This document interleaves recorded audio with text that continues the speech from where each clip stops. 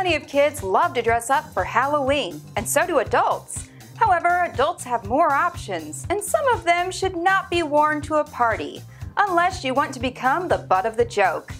Speaking of butts, avoid the poop emoji. Yes, we have probably all used it at some point, but dressing up as a number 2 is not a good look. Another emoji to avoid is the eggplant. If you don't know why, just trust me, don't do it.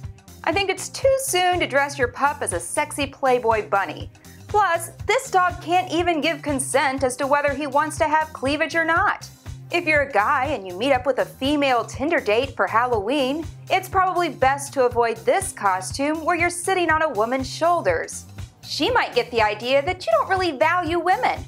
And finally, avoid any normal costume that is labeled sexy, especially costumes that are sexy kids' toys like this Elmo. Just go as Wonder Woman. The costume doesn't include the word sexy because she just is.